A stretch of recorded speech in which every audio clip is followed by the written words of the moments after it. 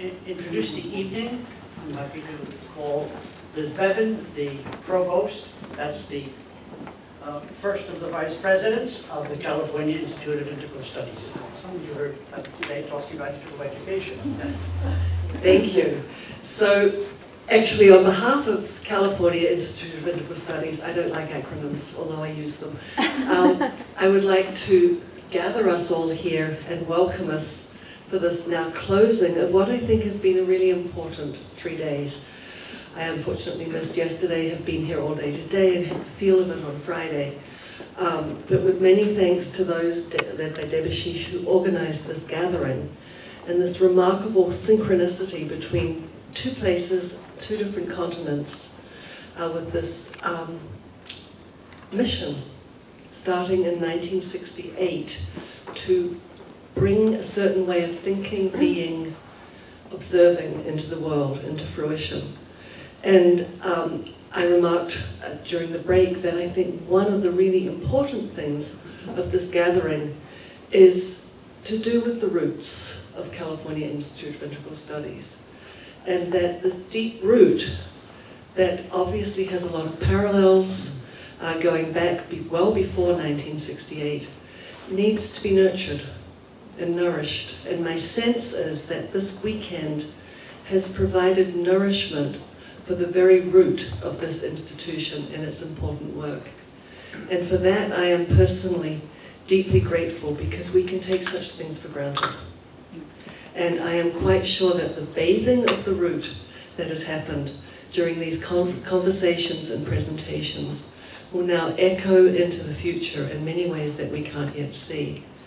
And it's quite remarkable now that we're going to finish the evening with a conversation of two people whose lives have crossed and intersected for many, many years, who I've just witnessed can have a passionate argument about a topic at the drop of a hat, and who are now going to pick up two institutions known in Northern California and throughout the world, this one and Esalen, Dr. Robert McDermott and Michael Murphy, in dialogue perhaps about these roots and how we got here and where we're going. So thank you both and a warm welcome, and many, many thanks to all of you from this institution for the gift that I know will radiate into our future.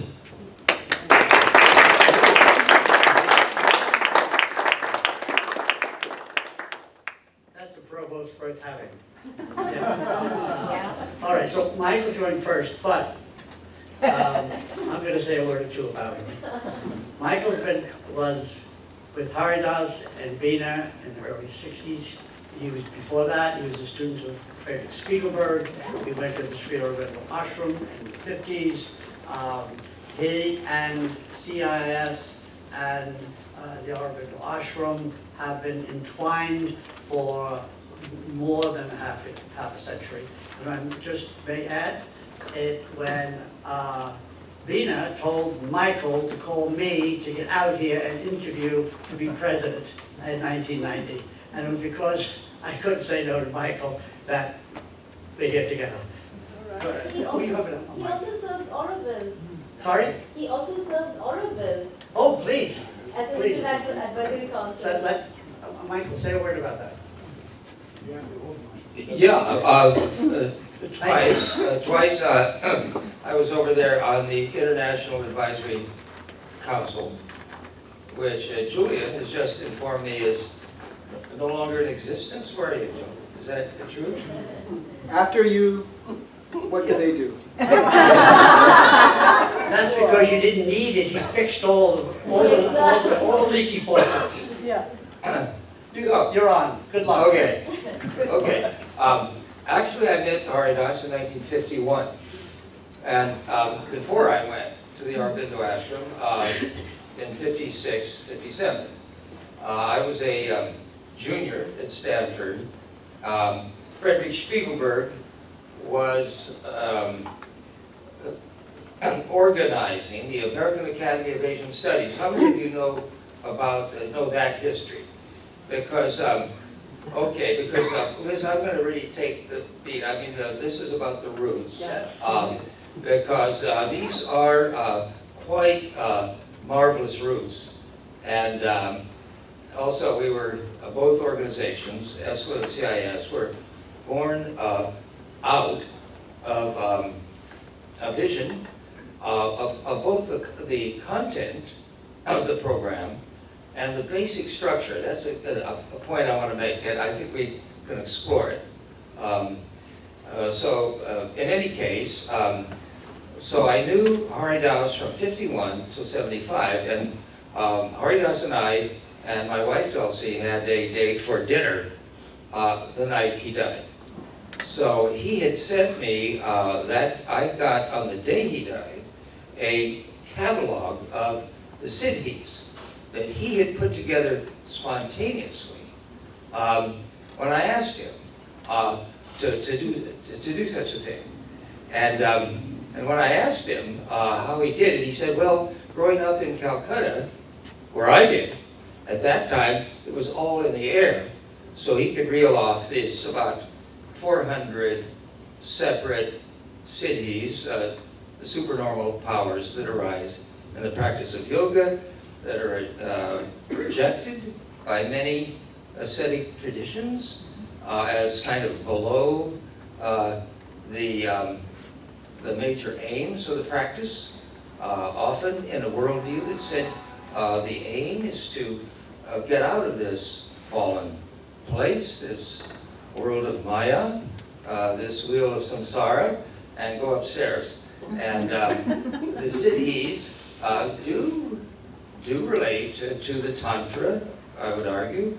More and more professors are into this. The new chairman at Esalen Institute, Jeff Kripal, whose first book is about Ramakrishna, got him in a lot of trouble in India with the Dupa crowd, and who wanted to do him in for talking about Ramakrishna as if he was an actual human, and so forth. But in any case, made the point that the tantric element of Ramakrishna's background is underappreciated. And by Tantra we mean a meta-theory that has traveled from India all over Asia. It's not these weekend, Maithuna exercises, kind of this romantic, New Age, copulation. That Tantra is a vast body of witness and lore.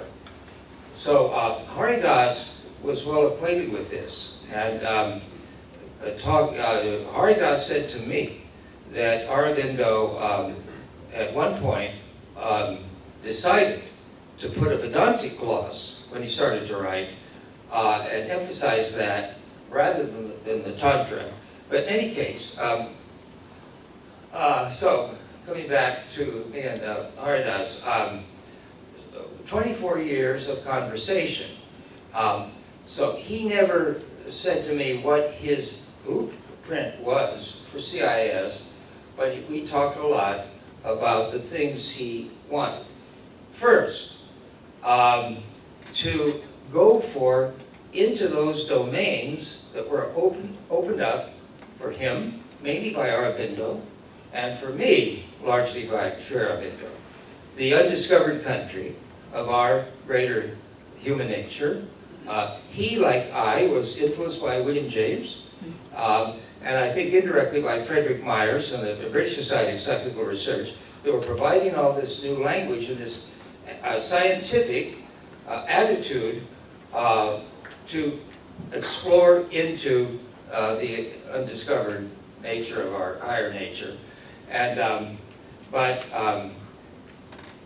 also that Aurobindo had given enough shape to the kind of practices that you would need. And the word Purna Yoga, which Haridas, I think, coined. Yeah, I think, I don't know if anybody can say for sure. He didn't invent the term Purna, which there's been an argument over exactly what you mean by Purna. Peter Hees and I have talked quite a bit about it. I know Devashish would know more, but the fullness of being. But it gets translated as integral yoga. Purnadvaita Vedanta is Purnadvaita Vedanta is a Haridas Chowdhury coinage. Yeah, Yeah. Purna Yoga Sri Aurobindo already used, but Purnadvaita Vedanta is a. That was his coinage. Wow. Well, there it is. And there it is. And see, we're in the discovery already here. Yes, yes. Thank you.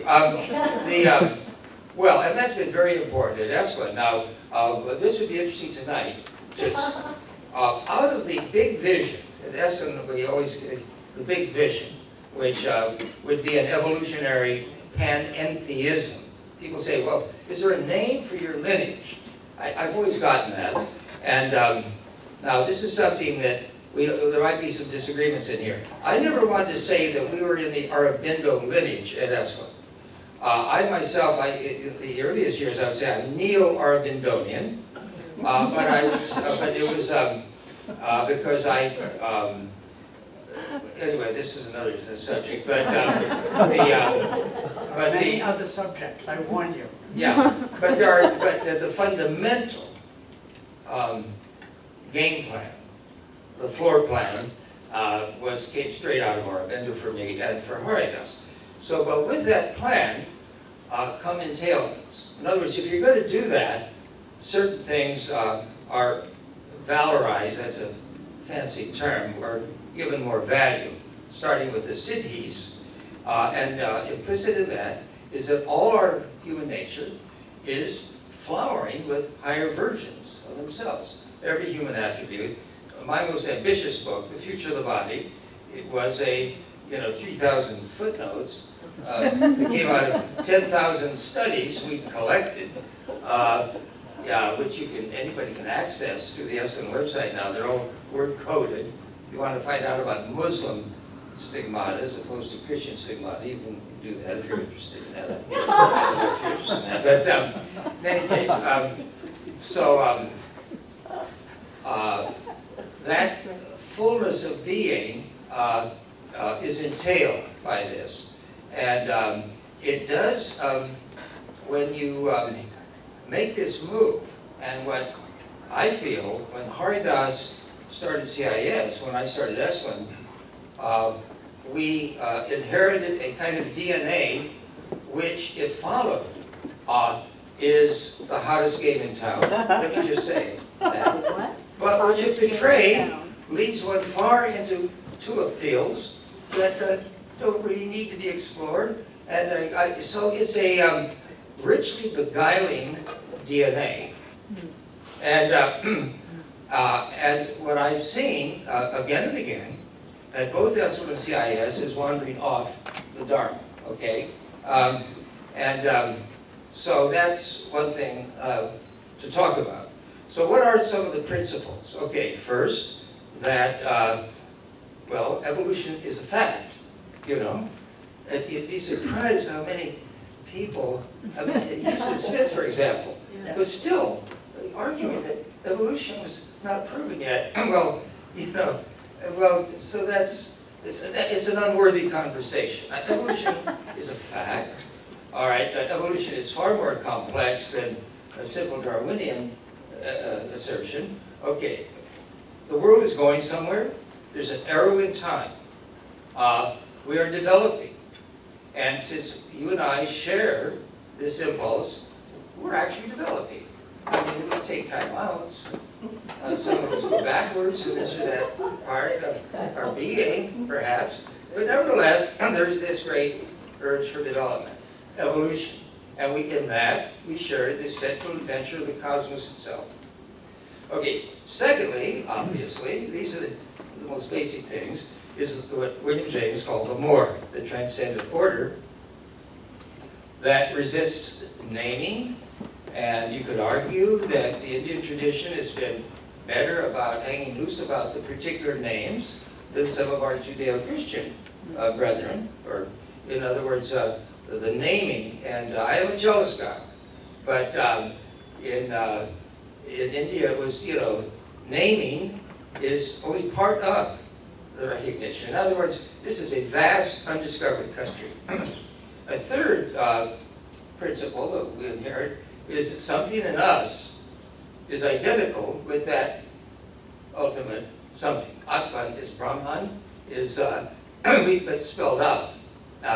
You get through reading Sri Aurobindo and you got to supplement Atman is Brahman with a lot of other things. But nevertheless, that is essential. Okay, when it comes now to actually structuring an organization. Now, I never talked to Haridas about a blueprint. I didn't have a blueprint. I don't think he had a blueprint for CIS. But what we had is a commitment that we are exploring into this territory. It's an adventure. There are a lot of things that he could say, I could say, most of the world could say that this is a fact. I mean, I would say that Atman is a Brahman is a statement of fact. A lot of people wouldn't, of course. But a lot is unknown. So it was in the spirit of exploration, and so the general model was that we were not an ashram, and we were not a community with a capital C. Now, I would say this is a difference with Oroville, which is an attempt to build a community in the light of, well, the Mother's vision, and but Esalen and CIS are not. The model that I think we'd have to say it's more like a college with faculty, and we honor dialogue, we honor arguments. We are an institution of higher, okay. The mission says, yes? Yeah. We are an institution of higher education. I haven't said this in some time. It's coming, it's coming. Institution of higher education, which fosters intellect, wisdom, and spirit in service of the cosmos, humanity, and the individual. Yeah. Wow. Okay. That's not exact, Well, but it's close. Sounds better. But it is, in answer to your hesitation, it is not an ashram, and he didn't want it to be an ashram. He wanted it to be an accredited school. He didn't start the undergraduate program, we did, but he was creating a graduate school. Right. But there were markers for Haridas and for me that make it different than Stanford or Harvard. For sure. Okay. Aldous Huxley gave us some of the language, the non-verbal humanities. That's a good phrase that Huxley used. In other words, we're going to not only talk about meditation, but have meditation teachers. We're not going to just talk about the body. We're going to invite the many somatics teachers. This is a blossoming new set of yogas that is coming out of the West mainly. Don Johnson has been a central figure. Some people would say he's the dean of the field. He's generally regarded as that, but he's been central to Esalen's nurturing of things like Rolfing, Feldenkrais. I mean, there's dozens of these new transformative practices that focus on the body. Now, again, this is very interesting in Aurobindo. The tremendous emphasis of the body in the yoga. They have quite a sports program at the ashram, and you know, I've written these books on sport, and so it's a great way for me to you know, to do something I love very much. We noticed. You notice, yeah, and even get the IRS to write off my expenses as research. I mean, it's We great. applaud this, let's money to that, it'll be better. Yeah. Michael, say a word about Shivas Irons. Yeah, well, okay, but I think that'll lead us to a strand, Okay. because I'm going to try to finish in a couple of minutes. Oh, good. Yeah, so okay, the nonverbal humanities, and what I think we gave ourselves room to go into these territories, and all the sorts of programs at both places, and often getting people from Stanford and Harvard down to Esalen involved with us to go in that direction. That you're not going to get, you know, getting your BA or your PhD at those schools. So we could go on now on the founding principles without which the place loses some of its vital organs. Right. Okay. So some of us have been worrying and talking about this at California Institute of Clinical Studies for a long time, and we're at a moment of some pretty intense anxiety about it. Could you say a word about how you've kept the mission at Esalen. I remember years ago you saying that how many different groups or ideologies tried to steal the bacon or steal the Capture tofu, the flag. capture the flag Yeah. or steal the tofu, whatever. Yeah. How do you hold them? And, Yeah. Well, okay, it's one thing, I mean, there is, powerful leaders often have a dynamic to bring everything into their orbit. They're so passionate about what it is. And we have to say there's a lot of just primate, Mountie behavior. I mean, in the whole thing. It's still in a lot of leaders. It's this dominant. So Dick Bryce and I agreed, we're not going to let anyone capture the flag. Fritz Perls came the closest, partly by that he lived there for 5 years. He had a wicked genius. He could look at you and see things, and then he would tell you what he saw, and whether you wanted to hear or not. And he had a huge influence, but eventually that's kind of been assimilated into the place, and for that reason he left after 5 years. And he wanted to, as he wanted to make it a Geschalt Kibbutz, and he said. So, 4 or 5 people have got a strong run at Esalen to bring it into this or that orbit. So to keep it open has been, you have to actively manage these places because strong personalities come in and the influence pretty soon it gets away from you. And it can operate, it has operated for us, not only at the level of the leaders who are doing the programs, but on the board of trustees itself, where you have a very dominant trustee who can be very, very generous, often a very successful business person, and they have succeeded in business and they want to succeed now in yogic practice or intellectual clarifications or whatever.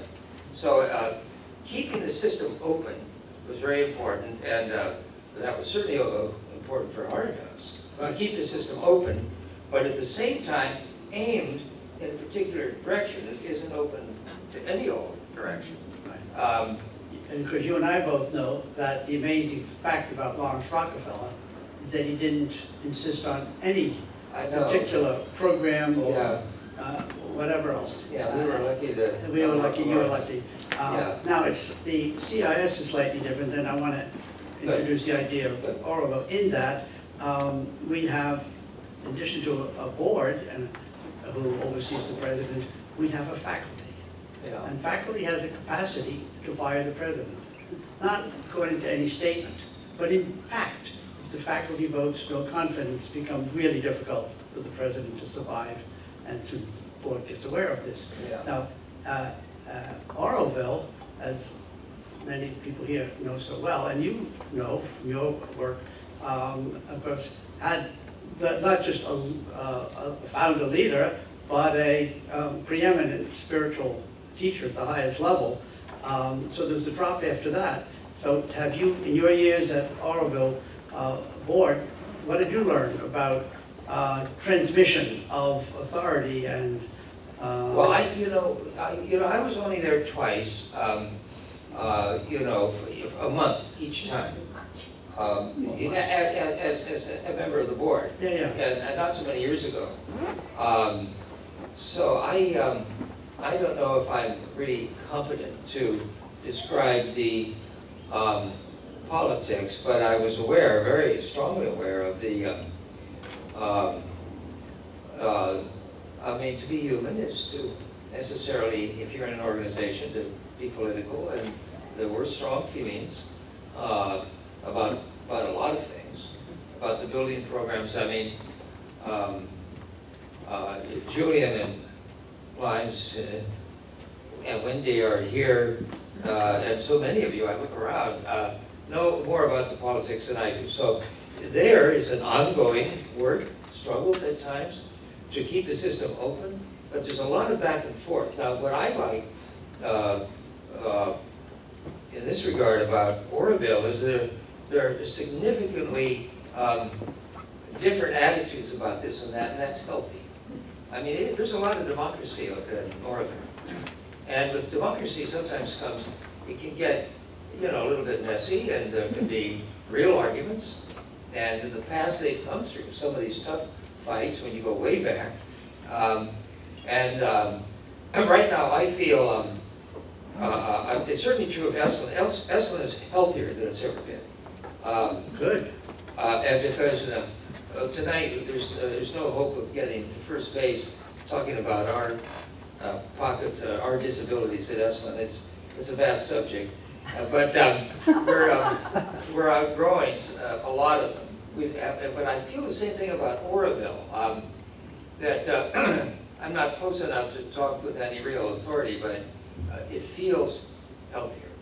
And a lot of the bitterness is gone, I feel. Yeah. Are you laughing with, for, or what? Just ignore me, please. No. Please continue. What do you think? I mean, it feels, at least maybe, are you agreeing or disagreeing? No? Maybe we don't want to talk about it. I just wanted to say maybe that, Mike, I know about your visit to the ashram and the fact that you didn't get along with the mother. Yeah. But I just want to say that Oroville is a legacy of how Shivas and the mother's works continues in ways that maybe they had to distinguish. Well, I got along with I'm hoping that the No, what do you mean by that? No, we can go in many directions. I got along with the mother. We've just gone in a direction. No. Anyway, let's stay with it. There's a lot to talk about. As I was saying. Thank you, Bindu. You handled that well. And now you're off the hook. Yes, I'm drunk, sorry. It's fine. Okay, Michael. We were talking about leadership, about transmission, about sustaining a vision. I often say, whenever there's somebody not too excited about Sri Aurobindo for CIS for some reason, I say, but we were well-founded. So here's a question. In what way, spiritually speaking, does well-founded have a life of its own? Or does it have to be reinvented, does it have to be sustained in some way? How do you understand that? Like, if it was just an ordinary institution, seems to me well-founded doesn't apply. But I mean, I think that CIS is a little bit like the United States. It was founded with a mission. Not many countries are founded with a mission. CIS was. It had a mission to do a certain kind of graduate education. Yeah. So, do you think that that is a living spiritual ideal that has a life that is creative in itself, or only to the extent that it lives in whoever is running the school at a certain time? Yeah, no, I think it's real. I mean, let me... It's real. Okay, Esalen, we got rolling in '62. Right. By '69, there were about 70 to 100 centers modeled on Esalen, and around the United States, often with a single name. I mean, the first one, the direct imitation, was called Kairos, down in San Diego, and so forth. And we had a meeting up here at the St. Francis Hotel in both '69 and '70 with representatives, I would say each time about 70 of these organizations. Right now, there may be 4 or 5 left, okay? Interesting. Yeah, and okay, so the question is, why did they fail? And first of all, it's a rotten business model. I mean, just, you know, we had the advantage of this property, my family owned. We had first mover advantage, you could say. And we had our commitment. Okay, now we're back to this thing. And then not only did those centers model on Esalen, so many of them failed, but Walt Disney actually picked up, partly inspired by Esalen, to build something like it at the Epcot Center in Florida. I mean, one of the big Disneyland things. So they had the same kind of model. You do 400 or 500 seminars a year. People come. It's structurally the same. But there, you could come to learn, you know, say to make enchiladas, or you could learn to, you know, tune up your violin playing. It was open-ended. It was, it looked a lot Well, it didn't work out very well. So a lot of people have asked, okay, what's missing? And I would say it's this secret fire that burned brightly enough at Esalen, in spite of our wandering, to give it something special. And to be really honest, there's a side of me that at times asks, who's writing the script for this place? Because things happen coincidentally. They fall into place. We could talk about particular, I mean, I have a lot of stories to tell on that. You do. So I think you lock in to a something, to a real something, that's like a guiding angel. Let's call it that. We can use that as a word. It's maybe, or a dharma field. Both good. Yeah, okay. So, all right. I think you need language to describe it. For example, we kept saying, Dick and I, that we are midwives. I said, I want to broker a conversation that reaches around the world about, like we're having here. It's to broker that conversation and keep the essential elements in play, okay? And so, people as a diverse, right from the beginning, here comes Aldous Huxley, Abe Maslow. Abe Maslow and I became close. He told his daughters I was the son he never had. And I was really touched by that. And he, that's a whole story. Abe was giving birth to a vision that was identical to ours. He started, this is worth 2 minutes here.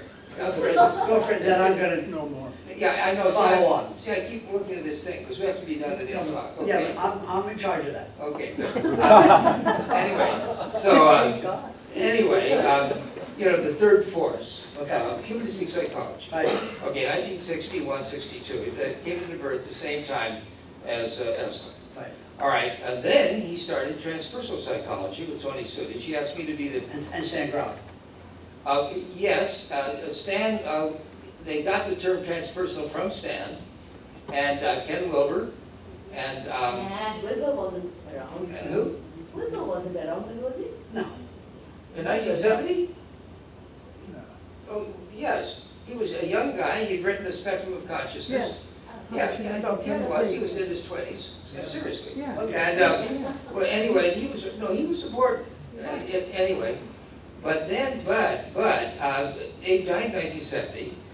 We were taking a walk here in the streets of San Francisco after he lectured about 68, 69, and he wanted Esalen as part of our publishing series to do his last book, The Further Reaches of Human Nature.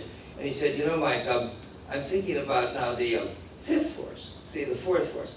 And basically, he wanted to put it in an evolutionary context, a la, this lineage of evolutionary panentheism. That's where he was going. And okay, coming back to our sense of midwifing, I felt with Abe, we were giving him a space for his work to dilate. The same with Ida Rolf. She had trained one person when she came. She, those of you who've been Rolfed and know about this thing, would be surprised at the degree of occult, subtle body phenomena that comes into her. I mean, she was very physical in her description of, separating the fascia, the muscles, and all this. I did 15 sessions, I can assure you it's painful. Yeah, yeah. So she gave me 12 or 13. But in any case, but the same you go to Moshe Feldenkrais. I mean, okay, it starts with these series of movements and everything, but what I want to say that in most of the somatic practices, there's a natural entailment of other dimensions of experience that would be where you need to support a integral idea. I mean, and they don't want to talk about it often because for a lot of different reasons. So how do you midwife people who want to keep stuff esoteric and back? Now that's a big issue. But in any case, this idea of midwifing something that wants to come into being is not in the minds of the people who started the center at Epcot for Disney. Right. And nor was it in the minds of some large percentage of the people who started these growth centers. And so to be open, to have an eye for what is coming up over the horizon of practice. Right. And so in that sense, it depends, I think, a lot on what you would have to call connoisseurship. You know, that's a big word for me. To be a connoisseur of what it is that's going on. You know. Right. And before you mentioned like you say, a silent fire or that is needed to keep the institution true to its mission. Right. I remember it reminds me of a phrase when you asked me to be on the corporation. You wanted 5 people to be the keeper of the flame. All right. And now that is something that Esalen has had because you have been there since '62, but CIS with 7, maybe 8 presidents doesn't have a keeper of the flame. Okay, now here's the structure we have. You know, there are 2 kinds of 501c3s in the U.S. There are a million 501c3s. There's a lot of suffering today in a lot of these centers because since no one owns one of these things, it's nature abhors a vacuum, and there needs to be leadership. So people will grab for the tiller, you know, to run the thing. So, but there are 2 kinds of ways of structure. One is that the boards are self-perpetuating, the board of trustees. The other is the board is elected by the members. Now, the irony, this is an American practice, you can have one member, like Howard Hughes, was the one member of the Howard Hughes Foundation, or you can have 1 million members, like the Sierra Club. Now, those of you in the Sierra Club know a lot of time is spent suing other Sierra Club chapters. The LA chapter will sue the San Francisco chapter. Will sue this one. It's a free-for-all. Okay. Esalen now has 5 members. Okay. And I say we're in that respect like Harvard. Because you think of the Harvard overseers, who are supposed to be in control, but the Harvard Corporation, which was recently expanded, by the way, it's the first corporation in the United States, 1650. Wow. The first corporation of any type was the Harvard Corporation. Harvard itself started 13 years earlier, 1637. But this is not generally known. They are the keepers of the flame, supposedly. So our members have only 2 things they can do. One is elected trustees. They cannot nominate them. And the other is they're the only ones empowered to rewrite the bylaws. But their only function is to hold us on Dharma. That's it. All of them connoisseurs of what we're all about. So when I croak, you know, there's 4 more, and so forth, to keep this thing going. So in other words, you can, I think, build in this steersmanship, this connoisseurship. I do think, and if for doing what we're wanting to do, I think it's crucial.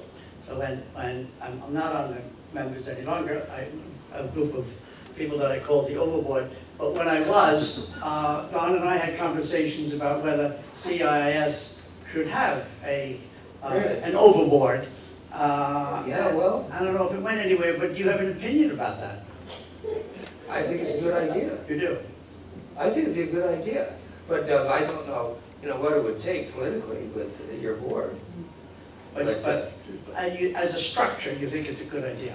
It seemed to me it was a good idea with respect to Esalen. Okay, but here's the thing. Maybe okay, it's not so important if you've got a symphony, okay? Everyone is in powerful agreement. It was formed to do what? To have symphonies. Okay, for that you need an orchestra, right, etc. Okay, the same with universities. The mission is so deeply embedded in the culture. We are in territory now, which is new country, and it is not embedded in the culture. it is still something brand new.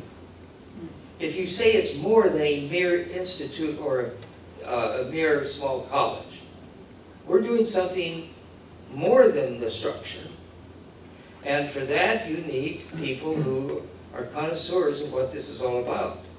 You see what I'm saying? I do. It's I hard agree with to, you. yeah, so I would argue, you and I have never talked about this. No. I would say, yeah, I think you guys ought to consider that. Okay. Yeah, Don and I discussed it when we were both members. Yeah. Yeah, okay. Yeah. Glad to have you vote. Okay. We can either, if you have something important you want to No, say, I've you should go talked ahead. too much. If not, I think we should get questions. Good. If you and I agree, there should be time for Great. some. Great. So, and could somebody take the mic? I have one. Thanks very much. You have one as well?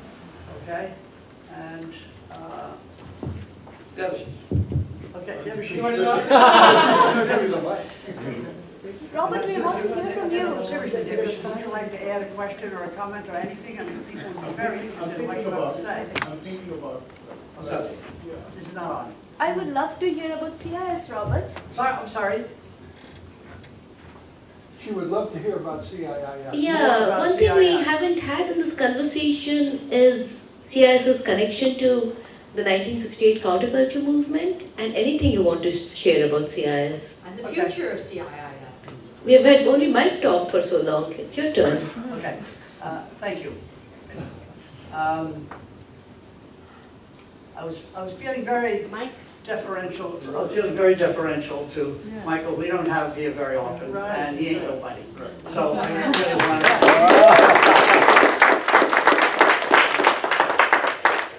But in obedience to my pal, Bindu.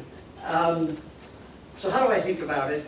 Briefly, and in a way that's relevant to the conversation we've had, and would have if we did it again, is that Haridas, who is an important member of the San Francisco Renaissance, was a person of high culture, deep thinking, spiritual purity. There were no scandals, nobody had to apologize for Haridas at all, and so that is deep, I believe, in our history and our mission. So the question I asked you, that you answered quite wonderfully. I have an opinion of it, which is why I asked you, namely that I think that as I wrote in the CIS today, the 50th anniversary issue, that most institutions have histories. This institution, because it has a spiritual mission, has a biography.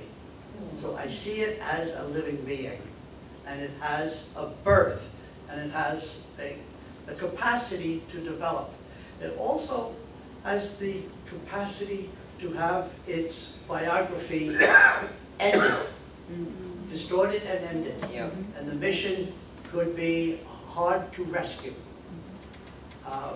So that's why I'm always concerned. I didn't just get concerned this year. I have been concerned every year since I've been here, including years I was president, because a mission is very delicate and it's subtle.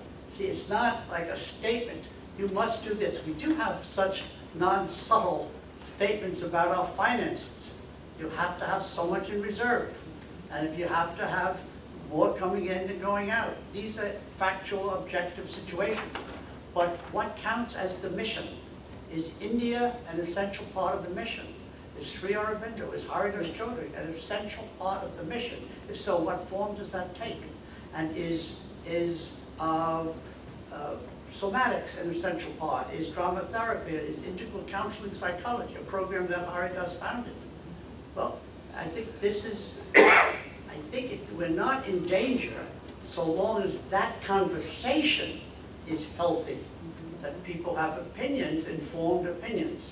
It is when the mission isn't important enough to be discussed, then you know the mission is dead. When there's passion, when people really care about what integral is, when they really care about, Mike was talking about with evolution, there's an origin and there's a trajectory, there's a telos. Do we have a telos? Are we trying to do something? We're trying to give something back into the culture. If we have no depth of mission, we have nothing to give back.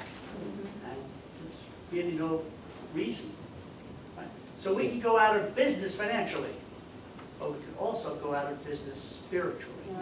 See, and that's what I'm hoping will be activated, if I may say, and at the risk of embarrassing my good friend, by the arrival of David Shish. It's already being David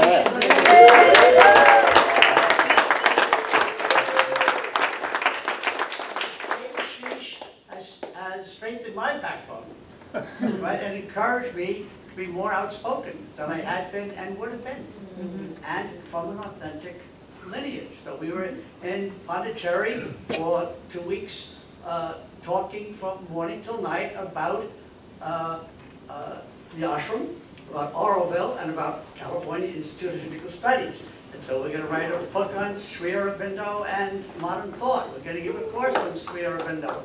That's new. It's coming back. But these missions have to be sustained and nurtured and rescued.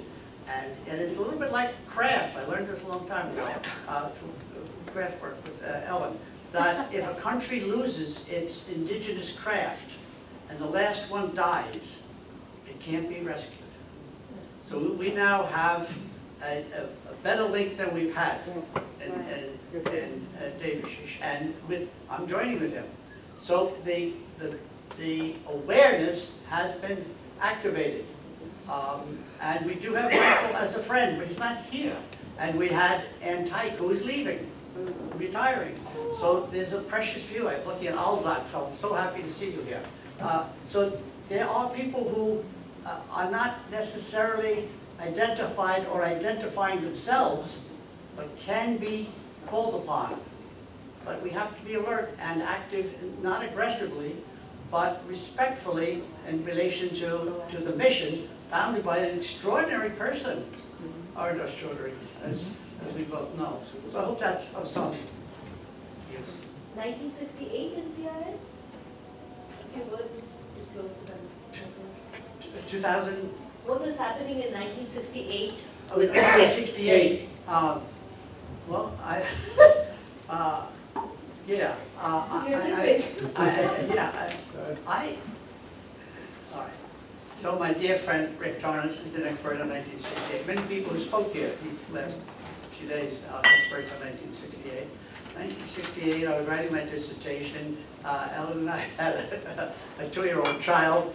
I was faculty advisor to SDS, but I didn't go to Woodstock. I did not yet know about Sri Aurobindo. I found out at Syracuse University in 1969. Then I went to the ashram in 1970. Then I wrote books with Haridas. But I don't think I have anything important to say. What I care about in terms of CIS and Haridas is his vision, which I think was inspired.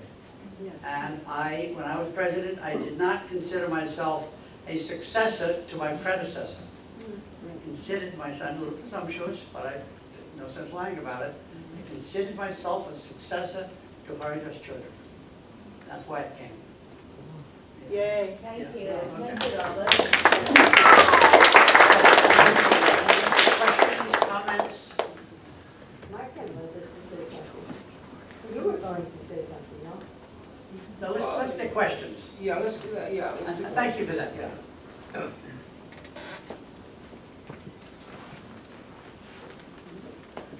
Alzak, do you want to say anything? You are the only, you and David, you are the only, Mike? and Mike can say something.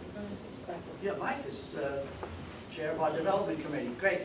Well, I'd like to take a stab at Bindu's question about 1968. Go ahead, yes, you were active. I met Dr. Chowdhury in 1966, 2 years before. I became his student. I attended the then American Academy of Asian Studies, and it was on Dubose and Fillmore Street. I studied with Haridas. I studied, of course, Sri Aurobindo, a little bit of Buddhism, a little bit of Sanskrit. He wasn't teaching Sanskrit, he was teaching the philosophical terms. By by 1968, it was really clear that that institution wasn't going to make it. And I knew it. That's why those of you who know me know that I went over to Berkeley to study in the criminology department. And I left right then because the then American Academy of Asian Studies was folding and it would never get accredited. And that's when Haridas Chowdhury stepped in, renamed the institution, and saved it. Called it the California Institute of Asian Studies.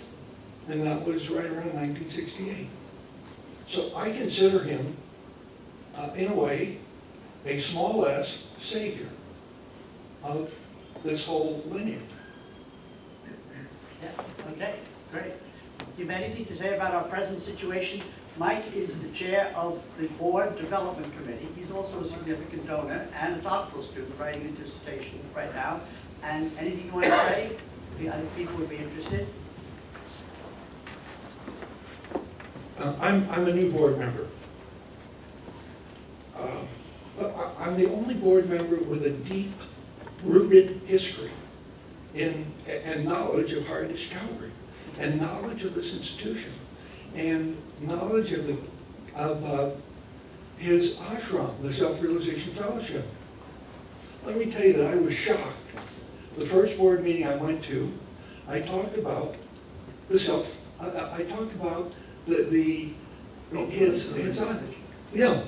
Cultural Institution Fellowship. I talked about that. And significant board members who had been there 5, 6 years looked at me and said, "What is that?" Oh, my. It was shocking. So, my mission on the board, I'm the root. I may be the only root right now, but I hope to get other roots. Because without roots on the board, and a strong president and provost, rooted and connected, why have CIIS? Why not go down the street to the next college? Well, it's too important to let go.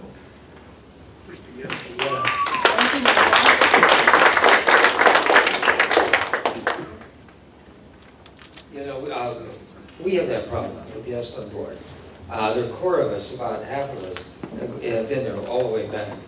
But as new folks come aboard, in 57 years, you know, there's no way they can know all of that.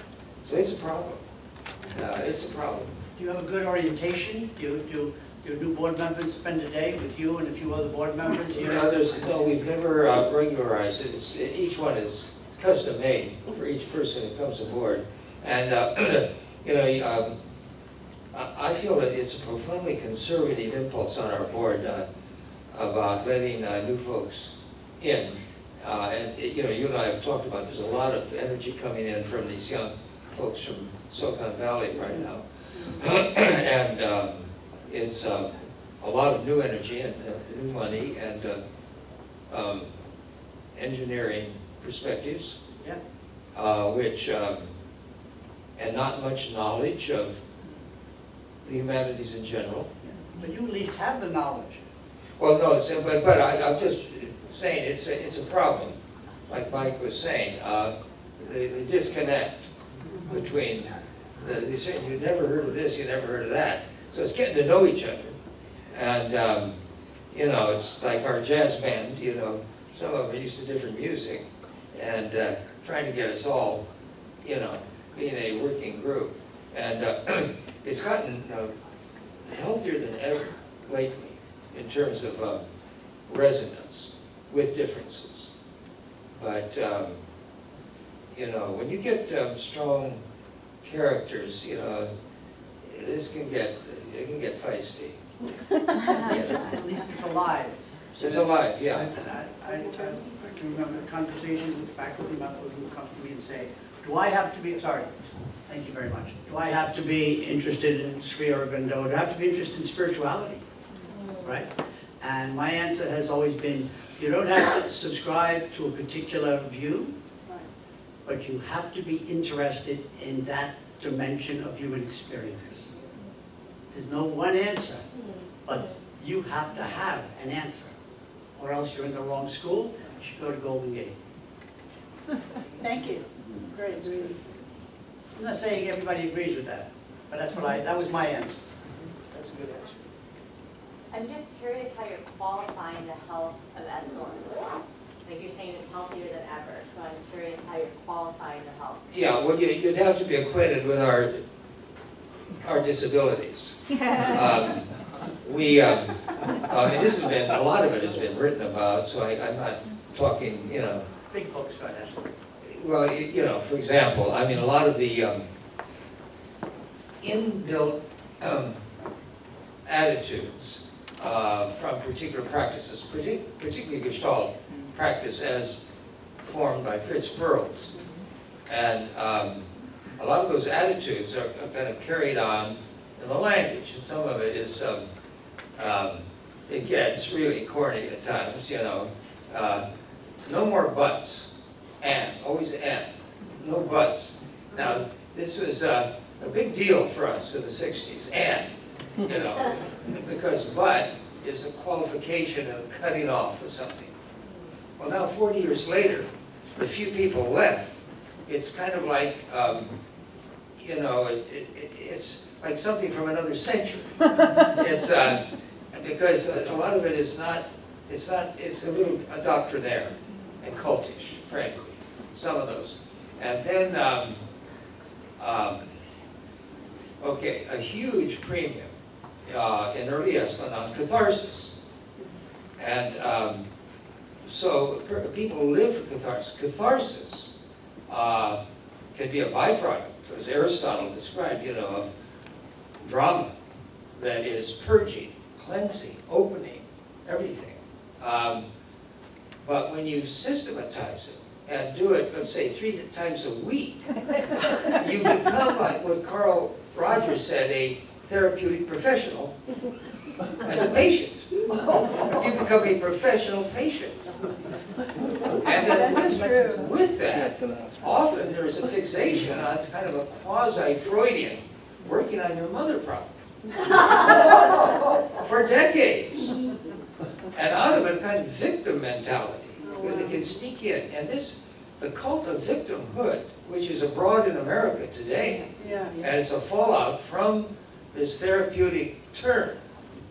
I mean, life as therapy. Finally, it doesn't work. Therapy should be part of, and so many things we do in life are naturally therapeutic. So these fixations are giving way as people get older, and you know, we get younger, and a lot of it goes away naturally, but a lot of it has been discredited too. I mean, for example, our president is Gordon Wheeler, and he was chosen by the American Psychological Association, APA, to write their latest standard description of what is Gestalt therapy, because he's been a leader of the flow of Gestalt therapy into object relations therapy and to all sort of relationship therapies of various kinds. And Fritz put a tremendous premium on the problems that people were having then in rebelling against the constrictions of everybody's parents in the 50s. Don't say the word cancer. You can't say that. None of these sex issues that are today, I mean, watching, I won't elaborate, but the recent hearings, you know, on this, with our Kavanaugh, I mean, oh my God, my parents, I can't imagine them listening to the things that were said in the halls of Congress. This is a huge shift in the culture. So anyway, Fritz was out of that. So it's not, anyway, there's revision going on in the, I like to talk about what's the portfolio of virtues that are smuggled in with every practice. It's often not talked about. You know, Fritz would talk, you know, a lot of this stuff sounds better in German. Authenticity and Dasein. I mean, he took a it's like this language about enlightenment, you know. And we often do a drill at Esalen that we get, everybody says, what's your definition of enlightenment? You learn that this is a word looking for a cast of characters. This is a word floating around looking for... It's like our integral. Well, yes, integral subject to this too. But anyway, so this portfolio of virtues and right confusion of the body, I realized if you analyze, for example, Fritz was incredible on bravery, entrepreneurship, awareness, but he wasn't very good on kindness. And if you said manners, he said, I spit on your manners. That was his standard line. And why? I mean, you know, a lot of us grew up with manners to a fault, and pretty soon, you know, it was, you build armor, you know, a right sense of inhibiting behaviors that are unnecessary. And in any case, you can go through every single leader that's ever come to us, and I've done this exercise again and again. What are the virtues that you prize? Let's talk about them, and not smuggle them in as a new set of shoulds. You know, but it's hidden away. So that Eslen's got to update, broaden, make more sophisticated what virtues we honor, which attributes in ourselves. And cults tighten up around the way you talk and the way you act and the angle of your eyeballs to show how angled up toward the light you are. And, we're different, Michael, because your people, our people go home. And they only come once in a while. Yeah. Once or twice a week. Yeah. Very different. Yeah, very different. I'm going to take stock here. Okay. So we have permission from David Sheesh to go a little over, but I would like to recommend that we only go over for any topics, questions, or comments that you consider to be really important, such that you would be very disappointed if you didn't say what it is that's on your mind and your heart. That's CIS language. And I am particularly interested in looking at a few people to see if there's anything that we missed that should be included, even however briefly. And David Sheesh or Mike or Liz or Michael, anything that you wish, like Bindu did to me before. I would have felt terrible in the morning if I forgot to talk about 1968. So anything like that that we should do, because we will end pretty soon. Mike is going to make some comments, but brief, and so we have a little time for something that you know, has some urgency or sort of energy behind it. Liz, please. It may not be of the urgency you're speaking of, but looking at these three institutions coming out of a common stream with a common mission, maybe, it's an incredibly difficult thing to land this within the constraints of a university. And I'm wondering I have my own theory as to what Chowdhury maybe wanted to happen as a result of that. But I think we live with that tension every day, and I'm just wondering what the goal was. Why? Why are we trying to do this? Why, you know, if I compare Esalen and the freedom, I know you've had your own issues, but there's a very different freedom of practice.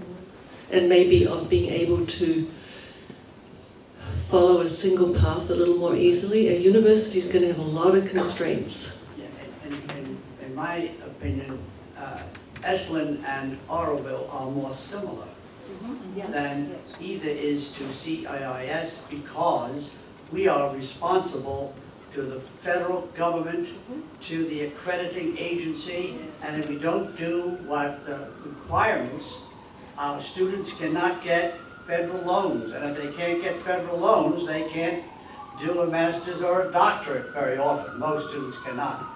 So that's a huge obligation. You know, a lot of the controversies we had in the 90s was due to the fact that the WASC, the accrediting agency, came actually 2 weeks after I arrived, and there were 9 standards, and we failed 8.5.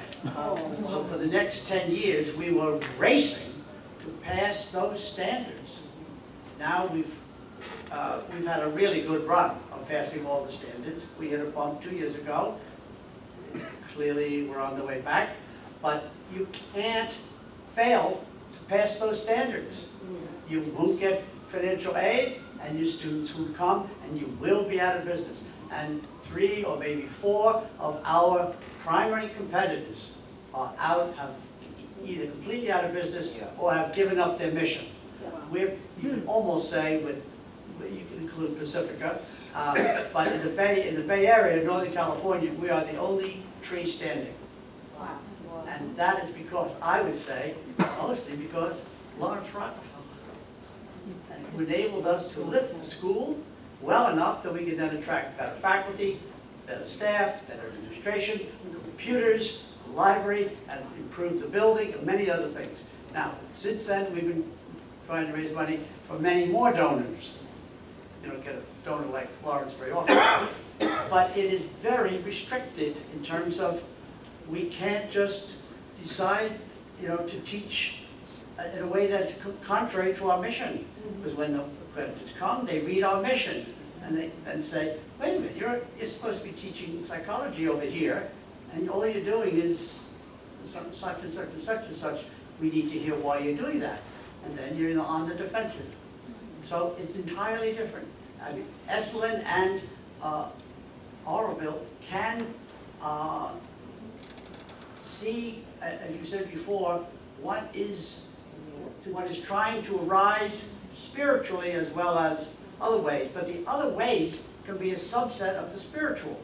In an academic institution, our spiritual has to be, in terms of the accreditation, has to be a subset of our academic respectability. Yeah. It is not front and center. It doesn't have to be hidden, but it can't be in charge. Finances and academic legitimacy by standard academic standards are absolutely required. If not, we're out of business. So the stakes are very high there, and you need an administration, especially a president, who knows all those rules and knows how to get an institution to meet those requirements. That is the #1 job, to raise the money and to make sure that it meets the academic standards that live in a culture, live in the academic world with the dominant culture. And the dominant culture is not spiritual, it's flatland. That's a big tension and not going to go away. Is it fair to say that, within our fellowship of organizations, let's say, within this, there are different missions that can do. I mean, you are generating hundreds of graduate degrees for people to go out and teach. Esalen is not. We do have, I would say, some percentage, I don't know what it is right now, maybe 20% of we do 500 seminars on the public side of our program that people can get for their licensing and renewal of the licensing, social workers, nurses. At times we've had different relations with the AMA, with the medical association, and but in other words, we're set up to do different tasks within our shared Dharma stream. Indeed we are. You may say. I think David, this is probably the last comment. I was just told that the institute is going to close in 10 minutes. Actually, I doubt that, but go ahead. We may try to be gone in 10 minutes, but we won't be. I just wanted to follow up on what we were doing, what the two of you were discussing regarding creating people with degrees for the future. Because I think they really promote scholarship. It's with the creation of the right kinds of scholars that we perpetuate a certain field. And I think perhaps one thing we should think about, and I really like Mike's term about pan-theistic spirituality, because we can't today make it look like a cult that teaches Sri Aurobindo. We have to teach the broad field in which she's included. So the question is, are we actually preparing a field in which scholars of this kind can emerge? And I'd say we still have some way to go to do that. That's one way of ensuring our legacy, I think. Are we putting attention into that? That's a question. Okay. Mike Ebel, Yes, would you like to make some closing comments? I do. Thank you both. Right.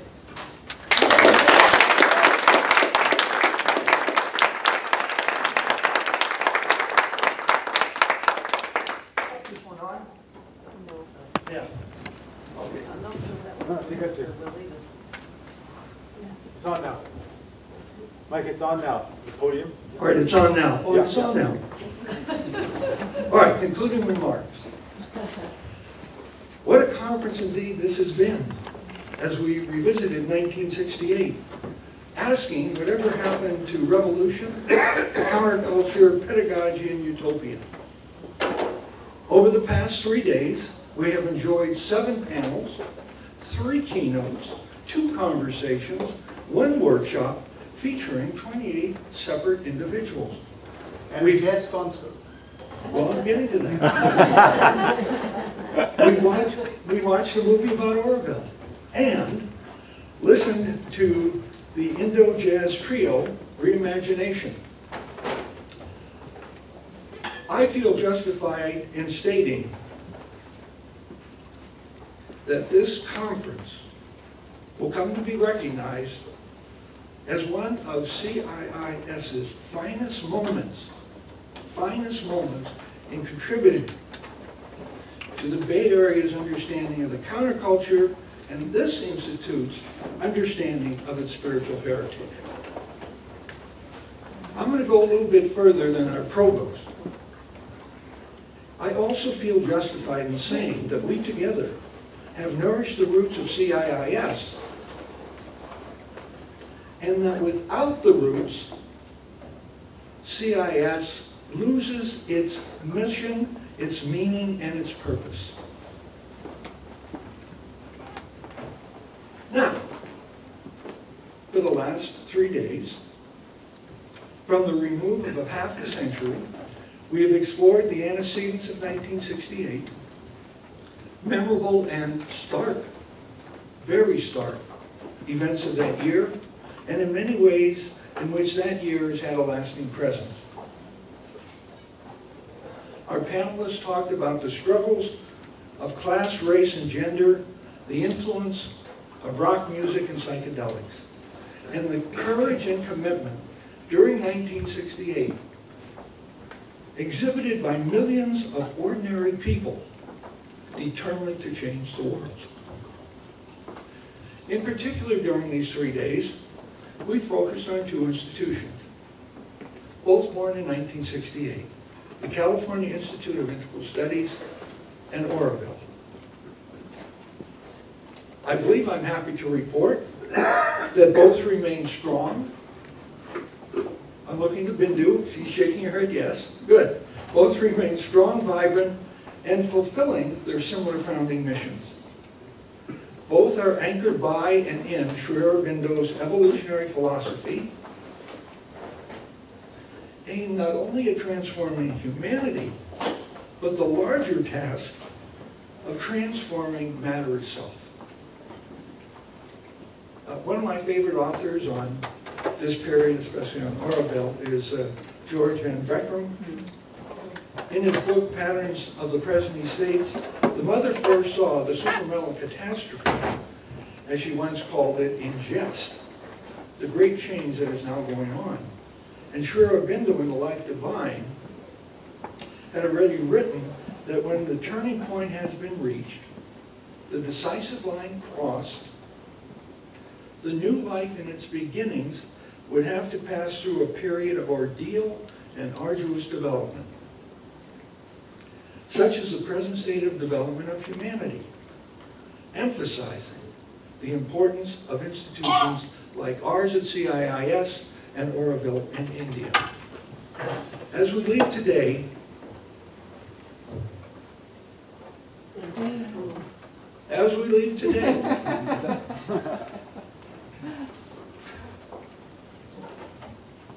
we are most grateful for the efforts of Dr. Devashish Banerjee.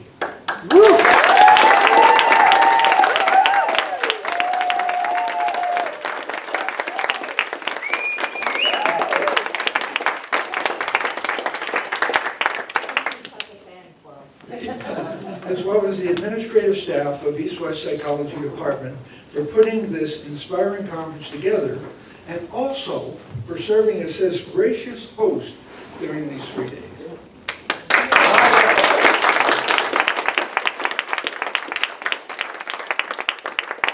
conference has been recorded and will soon be on the internet. I believe this conference will continue to serve, I'm going to go on a limb, will continue to serve as a reference point when CIIS celebrates its 100th year in 2068.